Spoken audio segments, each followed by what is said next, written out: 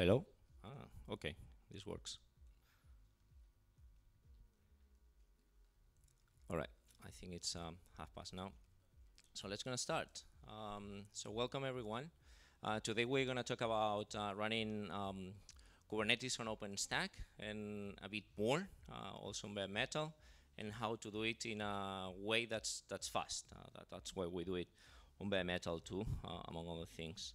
But let's start by talking about the vision, the concept of the open hybrid cloud, because it's all related, as you're gonna see.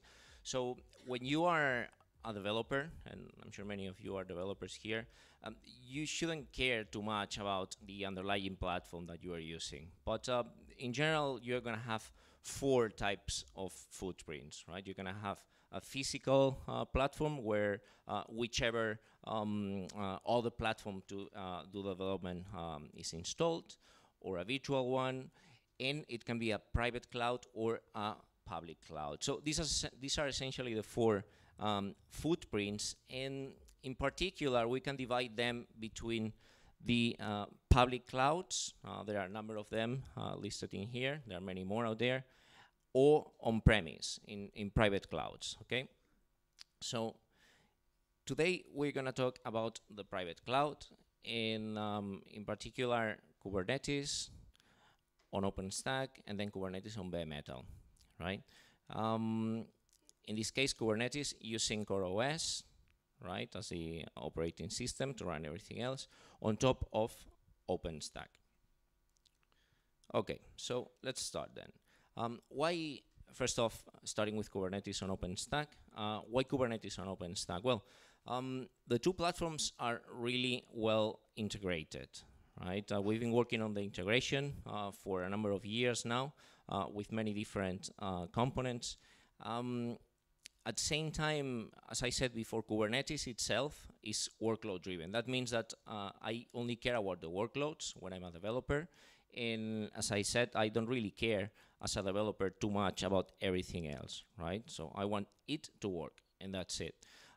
But for those of us working on the integration, there are things very important about how to integrate Kubernetes and OpenStack.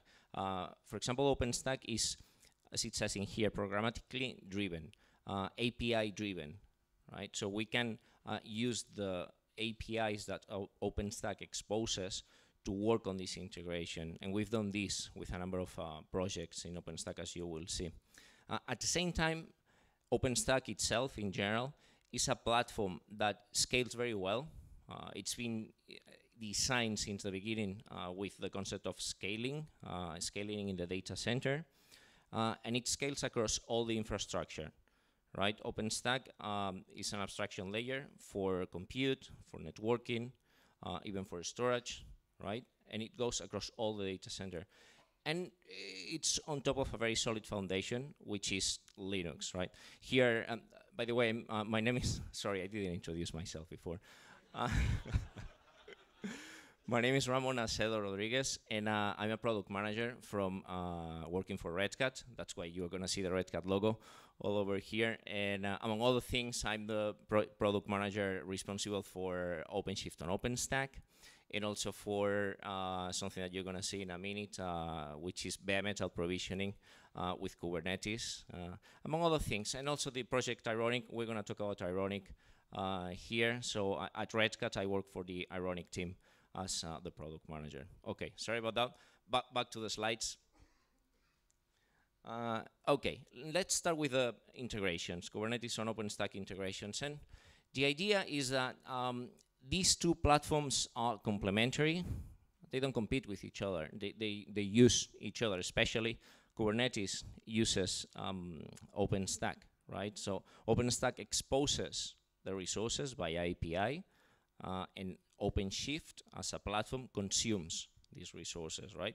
So that difference needs to be clear, especially for those of us who are developing the integration, but also for anybody, any administrator that is running OpenShift or Kubernetes on OpenStack. You're going to see during this presentation that I use the OpenShift word. OpenShift is a deployment of Kubernetes. It's a Kubernetes cluster it involves more things, but essentially they are exchangeable in the context of today's presentation, right? I'm only talking about a Kubernetes cluster, right? Okay, so then integration points. The essential integration points between these two platforms are compute, storage, and network, okay? Note that as compute, I mentioned, if you're familiar with OpenStack, Nova and Ironic, right? So virtual machines, bare metal. For storage, there are at least two integration points, one through the block devices, through Cinder, and another one for object through, well, you can call it Swift, Serverless Gateway. And then on the network, we're going to expand on the network a little bit today. You can use Octavia and Kuryr. We're going to talk about Kuryr today. Let's see an example. What do I mean with this integration that we are working on?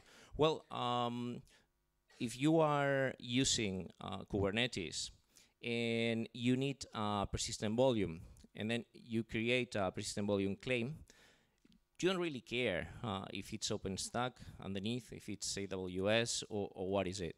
What you care about is the persistent volume, right? And what happens under the hood is, since the two platforms are integrated, deeply integrated, as I was saying before, OpenShift knows that it needs to tell OpenStack, hey, can you create a volume for me?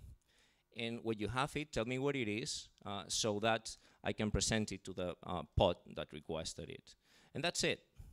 That's essentially it. And to make this transparent for the developers. Okay, so this would be how it works. In this case, you have OpenShift as a platform above here, OpenStack platform.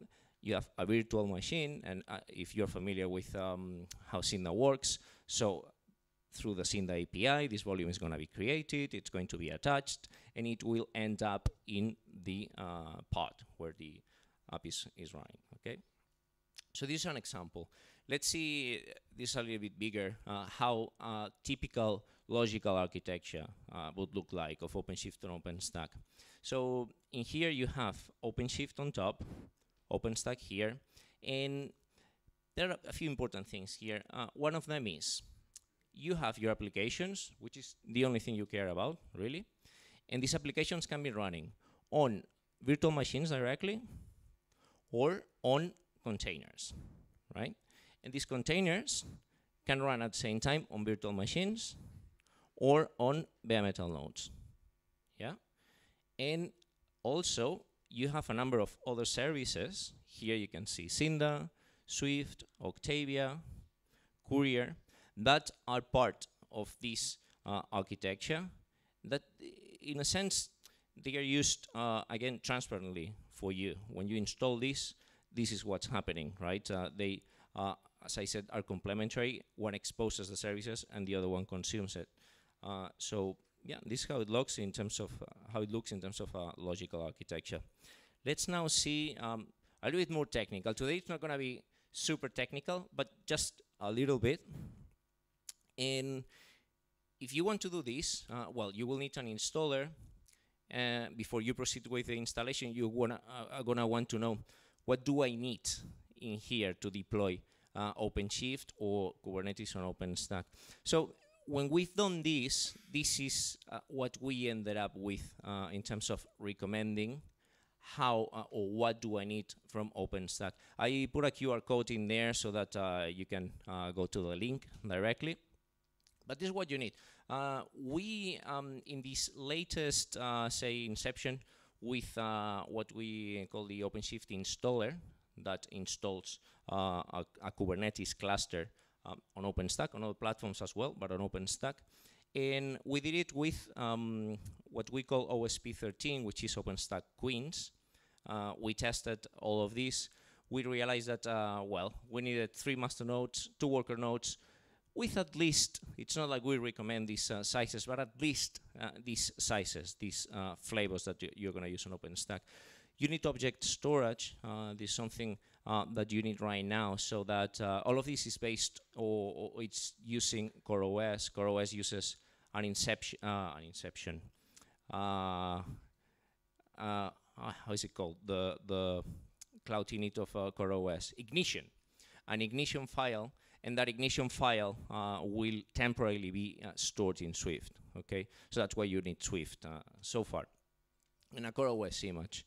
And then in terms of OpenStack resources, well, I'm not going to list them, but when we finished, we saw that this is on a plain cluster right after the installation what's used. So that is so that you are ready when you go and do this. One more thing. Something, and this is again as part of the installer, the OpenShift installer, which is what's doing all of this. You're going to see a bit more about the installer right now. You know that Kubernetes, OpenShift, requires a DNS internally for example, so that each master knows about each other master, right? Each worker knows about all the other workers. And this is internal DNS, right? So with the installer, we install a core DNS and MDNS that's running on the nodes, right? You don't have to worry about that. This just happens. If you're interested in how it works, you can look at the containers. But as an administrator, you know that this happens and that you don't need to worry about that. You don't need to mess with, I don't know, /etc hosts or anything like that. In terms of load balancing, similarly, there's another container that will do the load balancing internally for you, so that you have, and it's using, by the way, HA proxy and keep alive D, so that you can have the VIPs for the internal API, the ingress traffic to the workloads, right, and the internal DNS requests. So I think this is good for you to know there's a link to understand how this works. Then again, as an administrator, you don't care, and that's a good thing, because if this didn't exist, you would have to come up with a way for the cluster to do this. Okay, so now on the networking, Kuryr. What is Kuryr? How many of you are familiar with Kuryr or have heard about it? Yeah, some of you, but not everyone. Okay, so Kuryr is, let's say, part of the network integration, and as it says in here, it improves the performance. Let's think about why this exists. If you think about how a pod talks to another pod, if you use what we call the OpenShift SDN, you will see that it creates a VXLAN tunnel, and all the traffic goes through this VXLAN tunnel. Now, if you're familiar with OpenStack, you know that OpenStack does exactly the same. To communicate a virtual machine with another virtual machine, a VXLAN tunnel is created, and if a virtual machine has, say, a master node, or rather a node, a worker node, and another machine on top of OpenStack, another worker node with pods that need to talk to each other, what happens? That you have a VXLAN tunnel inside another VXLAN tunnel. That's double encapsulation. That doesn't sound great, right? It happens all the time anyway. But hey, we came up with a way of fixing this so that you don't have in the two headers, too much space used and too much packet fragmentation, right? Essentially, if you're familiar with all of this, you know what I'm talking about. But essentially what you know, and I'm going to show you some numbers, is that this makes the communication much faster when running OpenShift, when running Kubernetes on OpenStack. It's a CNI. It's a container network interface on Kubernetes. And as it says in here, it provides the communication, right, between pods when running on OpenStack. Now, this is recommended most of the time, but not all the time. It's recommended when you have tenant networks, right? And as I said, when you have tenant networks, the VMs in them communicate each other through VXLAN tunnels. And this is the problem that you want to solve, the double encapsulation, VXLAN on VXLAN, right? So when you have this, it's recommended. But when you don't have that, when you don't have the tenant networks, and you're using VLAN-based provider networks where the OpenStack virtual machine is connected directly to the network, the physical network, right, that you have with other parts of your network, not just OpenStack, then it's not needed. It's not like it's not recommended. It doesn't solve the problem that it's been designed for. I don't think that it does. It's integrating with Octavia. How many of you know what Octavia is? Okay, so Octavia, not everyone, is the load balancer that as a service that provides OpenStack. In Octavia, for every load balancer that you need, will create a virtual machine. And the virtual machine, as small as it may be, is still a workload running on your hypervisor. So say that you expect a lot of services exposed with Kubernetes, you know, when you scale an app and then you need a load balancer that distributes the traffic among all the you know, little pods that you have in there among the nodes. So it will create a VM. So if you happen to have not many hypervisors, perhaps the performance improvement in the network that you get through Kuryr can be great, but at the cost of an overhead in the hypervisor because of the virtual machines that it's running, okay? So if you're still with me, you know that Kuryr will be using Octavia as the load balancer. Internally, it uses trunk ports as well. And, well, we tested it and we made it fully supported with Queens, with OSP 13. Okay, a little bit more about the Kuryr internal architecture. So here you can see, so this would be an OpenStack compute node. And in this OpenStack compute node, you have a virtual machine. This virtual machine is an OpenShift or Kubernetes node. And I'm sure if you've ever been debugging a little bit virtual machines on OpenStack, you've seen the brint OVS, right? Which inside the virtual machine, it's just it's 0 or it's whatever. Okay, so this is pretty much how it works. The CNI of Kuryr is connected to the pods, and to the outside is connected to Neutron. And this is where the magic happens, right? So this in here is what will do the more or less translation saying, hey, you don't need, you have a VXLAN channel there, so I'm gonna use this VXLAN endpoint to connect this pod that wants to go to another VM. So that's essentially the idea, right? And as I said, it's integrated with both Octavia and Neutron. Okay? Are you still with me? Yeah? Okay. So we did recently, I think just before the summer, some performance tests to see the gain, because yeah, we know that it's faster, but many times I was getting the question of how much faster, right? Should I care? Well, this is one of the tests that we did between pods on the same hypervisor, okay? Not two separate hypervisors. Initially, we wanted to see if per se, is there any performance improvement? There's a little bit. We did it with 3 types of packet size, 64, 1024, and 16,384.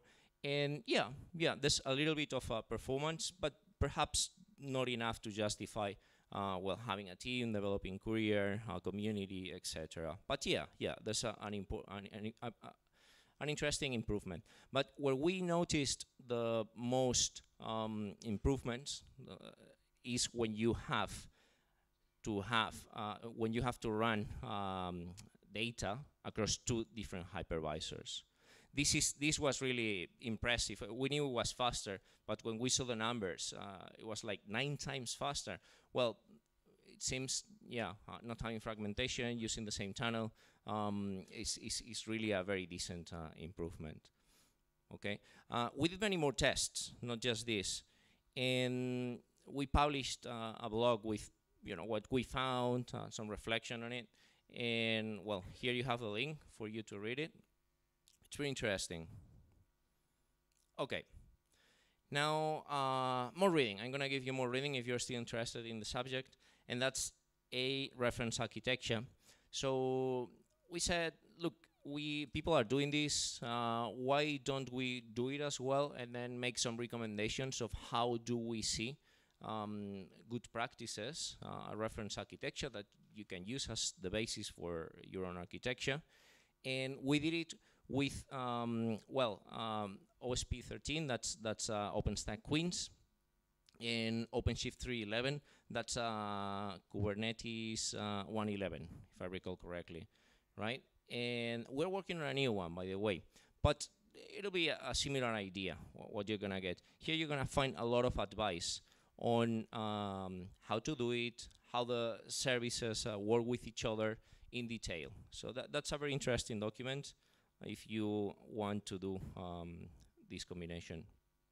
Now, let's try to install this, okay? Ways to install it. And first, I wanted to talk about the OpenShift installer. The OpenShift installer will install OpenShift. That's what its name says. It will create a Kubernetes cluster for you. And there are essentially two ways of doing this, depending on the level of customization that you want or need. One is, well, I want my installer to do everything for me. All I want is to point the installer to the infrastructure, in our case to OpenStack, and let the installer decide everything. Create the virtual machines, create all the services, the security groups, install everything, and when it finishes, it will tell me how to access. Great. So that's what we call the IPI, Installer Provisioned Infrastructure. There's another way of installing this with the installer, which is, well, no, I'm going to create all the resources myself. I'm going to create the virtual machines here and there of this size and that size, right? So that, instead of being provisioned by the installer, it's provisioned by the user, okay? So we start with this. And, well, this is essentially what happens with the first one, the installer provisioned. You have an OpenStack cluster installed, and this, the installer, will create the OpenShift cluster for you. And that means that before installing the OpenShift cluster, it needs to tell OpenStack, hey, create the networks, the internal load balancers and DNS I already explained. This is not on OpenStack. These are containers, which makes our lives a little bit easier. But create for me the instances, deploy CoreOS, etc., etc. Okay? So this is what happens. And at the same time, very obvious, all of this will have to be done by a user previously to proceed with the installation in the other installation experience. Okay, so far so good. If you want to do it on OpenStack, we have documented this here on GitHub. Initially, in the first iteration, when we developed this, we've done the IPI type of installation. We are working a lot, actually, right now on the UPI type of installation that you have in here.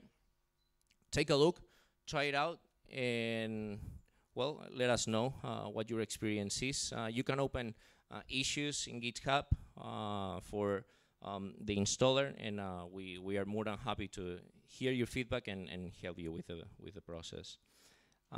If you use Red Hat and you go to try.openshift.com with your Red Hat account, you will notice that there are a number of platforms, and there's this platform here. It will do essentially the same as, right now it's the IPI, the same as we described in the IPI installer, right? Everything downstream, fully supported.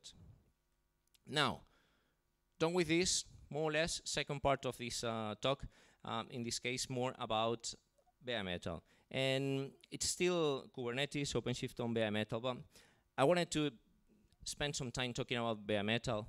In the past, I would say 3 years or so, since 2017, maybe 2016 a little bit, we've seen a huge interest in general on bare metal. That's pretty cool. That's pretty cool. We've seen how Amazon is provisioning bare metal nodes for you if you want, some of the clouds as well. We've seen how in the OpenStack surveys, the numbers of OpenStack deployments with Ironic, which is the bare metal service in OpenStack, has increased by a lot. And I haven't seen the report for 2019, but I would expect that it's still growing. And the reason, well, there are many reasons, right? But some of the reasons that we have identified are, in particular, Kubernetes on bare metal. That's one, and that's an important one. this is not new, but HPC, high performance computing, that's very common since the beginning, where you say, well, a virtual machine is not enough for me, or when you need to have direct access to dedicated hardware devices, right? Yes, we do a lot of PCI pass-through, etc., but sometimes in the scientific community, they need to do this. Or, for example, I know of a customer that's using Ironic to test different CPUs. Like you create a CPU, you make some changes in the CPU, and you want to compare the results of a test with the previous CPU and the new CPU, and they use Ironic to do this. That's another pretty cool use case. All right, and then let me talk about the OpenStack bare metal service, Ironic. That's the logo, Bear, which was actually designed by a colleague at Red Hat as well, some time ago.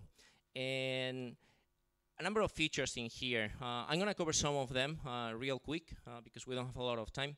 But it's just for you to see the power of running bare metal in the private cloud as if it was a virtual machine. So essentially, hardware lifecycle management, great reason, right? You have your hardware inspected in there with all the details for you to access whenever you need, for you to deploy and deploy with any operating system that works on your bare metal nodes that's stored on your OpenStack, essentially as if it was virtual machines. And that's amazing. To be able to do this with bare metal, that's really an achievement. What else? We do cool things like what I was saying, inspecting. The inspection that even extracts information from the network using LLDP. What else? Well, yeah, it uses the same type of images as you would use with virtual machines and QCOW2. It does things like rooted deployments. We're going to see a little bit of that. Multi-tenancy, like with proper isolation between networks. Auto-discovery. A number of power management devices are supported. Let's see a very cool one. This is multi-tenant. And I wanted to spend some time talking about this because this is not an easy one. Essentially, what we do here is when you have multiple tenants accessing the same nodes, right, but still they are separate tenants, and you want to keep them separate from one another, well, you need a way to isolate the bare metal nodes at the network level. So how do we do that? Well, we need to go to the switch, and then we need to change the VLANs where you associate one tenant to one VLAN, one or more VLANs, right? And dynamically, at provisioning time, because a node will be now owned by tenant A, and maybe later when tenant A leaves that node, tenant B comes in and uses that node again, right? And you want to make sure that tenant B cannot access to the network of tenant A, right? Do that with VLANs. It's a very simple concept. We've been using this for many, many years, but now you need a way to do that in an automated way in a private cloud in this case, right? So essentially, this is what we do. And if you know about OpenStack and Neutron, well, we do it with an ML2 driver that it's based on Ansible networking. And you don't need to worry too much about that, just to install it, and you know that it's using Ansible. And what it does is you boot the bare metal node as if it was a virtual machine. You say OpenStack, server start, okay. And then the ML2 plugin configures the switch. It goes to the switch and it says, hey, configure a provisioning network in there, so configure this VLAN. And during the installation of the node, you use a separate VLAN that nobody can access, only the administrator. Well, you decide that, right? But that's the idea, that nobody can access that. Once the bare metal node is provisioned, this plugin goes back to the switch port and configures the switch port to the VLAN of that tenant, okay? So this is a pretty cool feature, and the same way you terminate the node, right? It's cleaned. This is a very cool feature, and it essentially makes bare metal the bare metal experience on par with that of virtual machines. Another one, and I also wanted to dedicate some time to this one because this is very used, by the way. If you have seen this network topology, how many times have you heard, or how many of you have you heard the leaf and spine network topology. Yeah, some of you have been working on networking teams, right, or with them. So it's very popular. It's very popular among network teams. And in here, what you do is, well, you have your ironic nodes that are capable of provisioning all these nodes. Only that, if this is leaf 0, this is leaf 1, and this is leaf 2, each leaf is a separate network. It's a separate subnet. It's a different subnet. And you know how ironic works, right? Ironic will provide by DHCP networking to the nodes to then allow the installation of the image in them, right? But when you provide DHCP and you have different leaves, each of them with its top-of-the-rack switch, the DHCP request, when this guy wants to boot up, needs to go through a top-of-the-rack switch, right? So, well, thanks to a technology called DHCP relay, which is even in the most basic top-of-the-rack switches, we can do that. We can forward, we can relay that DHCP request, and then it will go to the spine switch and all the way to ironic, right? This, which might be simple to understand, it's not easy to implement, but we did it, and it's there in ironic now. Another one, this is perhaps not easier to implement, but it's more dependent on the driver that you use, for example, Redfish, and well, it will allow you to set some BIOS settings, right? So this is another feature that you have in ironic. Another very cool one, it's the nodes auto discovery. In this case, when you add new nodes to your network, to your data center, you rack them up, power them on, make sure that the NIC is connected to the right ports, etc. And they will be auto-discovered, registered to ironic. And if you want, and there's an example in here, you can do things like, hey, if you detect that this node is a Dell node, configure this password, right? You can do things like that.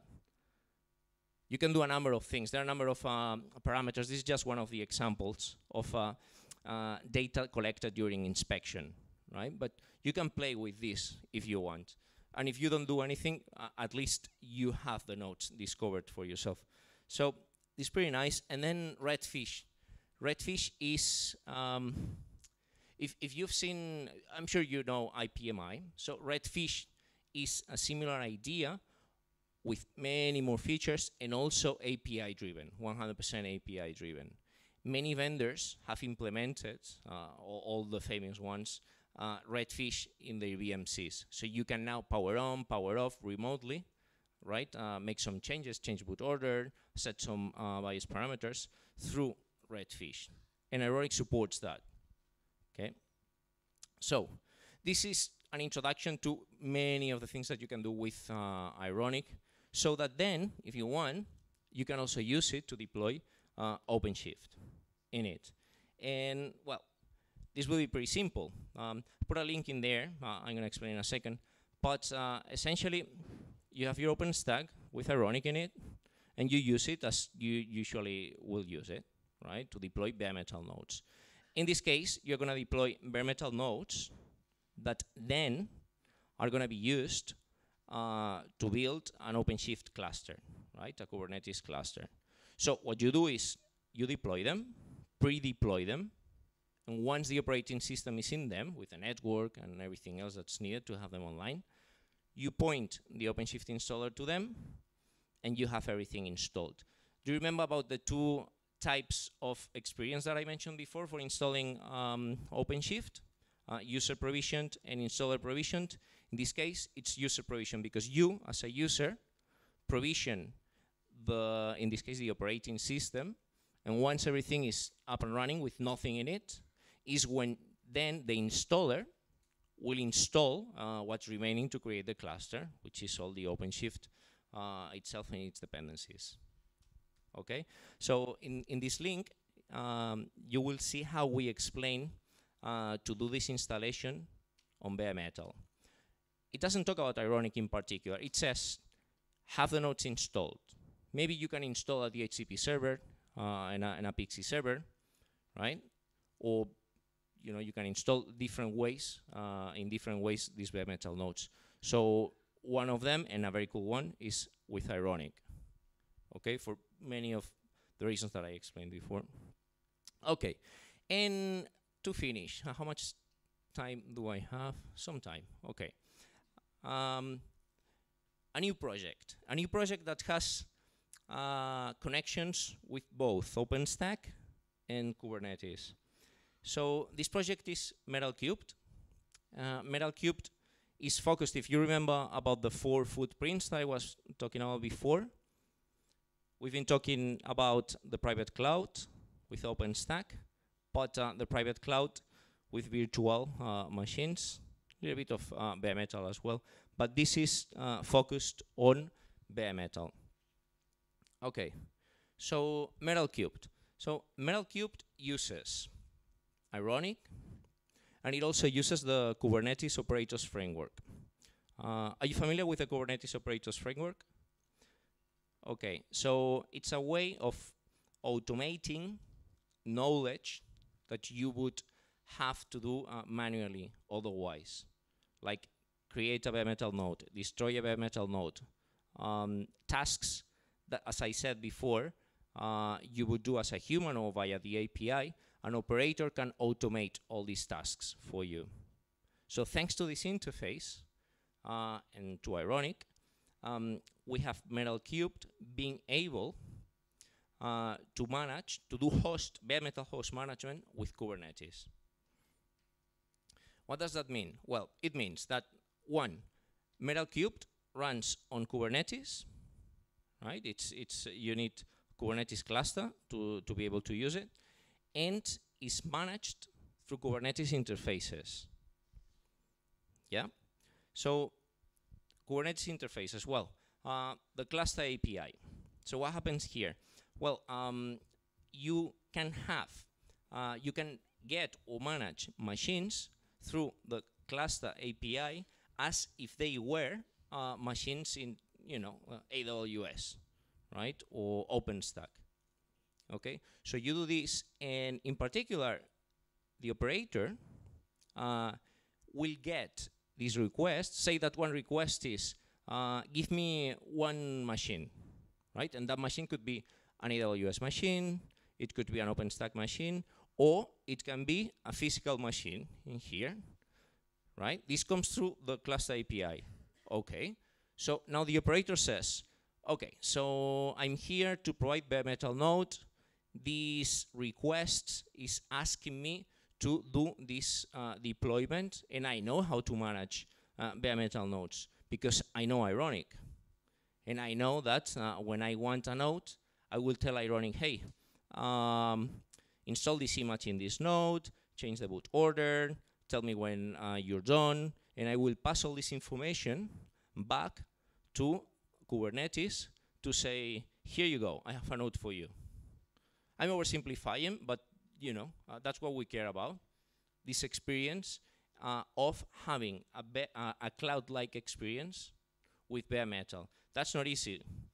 And for those of us who have been in the Ironic project for a number of years, you can see that thanks to Ironic, we've simplified a lot this process, right? But the process of automating all the interaction with bare metal, all this knowledge has been captured by Ironic and now is used by this operator and exposed to Kubernetes.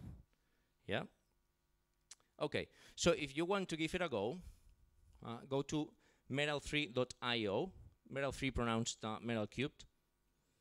And if you want, and this is in general, and if you want to install Kubernetes in it, OpenShift, you can go to our GitHub. This is the GitHub of the OpenShift installer, right? And in the documents, one of them is how to install. And by the way, this is under the category of installer provision infrastructure. So this document will tell you, we're working on adding more details to that document, but if you want to try it out now, it's there for you to use. As I said before, also if you try this out, feel free to open issues, to ask us questions. We're more than happy to learn from your feedback. And if you want to fix code, that's always welcome. Okay.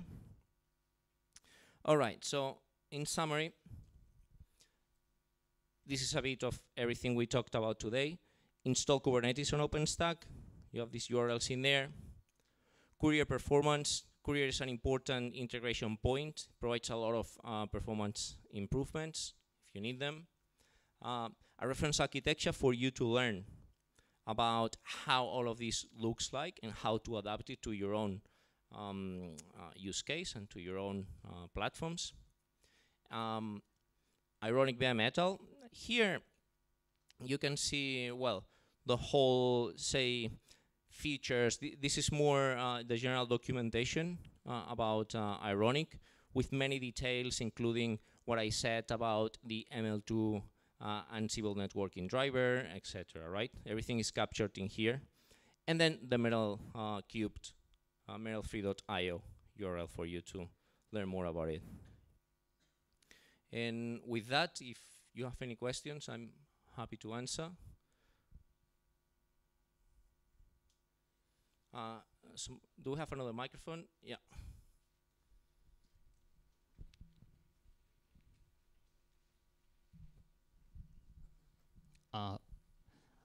Your presentation said Kubernetes on OpenStack. So thinking about the upside down case, like OSP managed by OpenShift, is that possible? So is that possible? OSP, OpenStack, as shipped by Red Hat, has its services in containers already, not on an OpenShift cluster, right? Even though if it would be technically possible, it's not something that has enough value to the end users as to put all that work to have OpenStack on an OpenShift cluster. Everything is containerized though, right? But not as in an OpenShift cluster. Thank you. Sure.